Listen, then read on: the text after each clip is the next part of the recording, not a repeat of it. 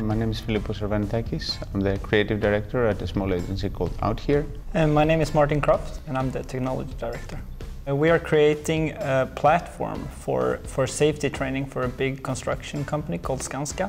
We have been working with Unity for 4 years. We worked with other software before, trying to get hammer in VR into different kind of 3D software, but when Unity released its tools for VR and also together with HTC Vive, we found a platform that we really liked, and we brought that straight into OutHere, and we've been working with only Unity since, and everything is there to make life easy and to make us just create magic stuff.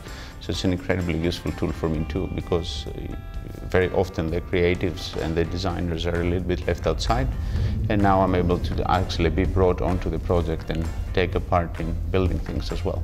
You actually need to think that the previous method they have is a multiple choice, where they actually ask you things like, if you climb a ladder, would you wear a helmet? And now what we're actually doing is we're allowing you to be in that space, climb that ladder. It's a completely different methodology, and we think that it might actually instigate real results, which in turn will actually save lives, in the case of Skanska.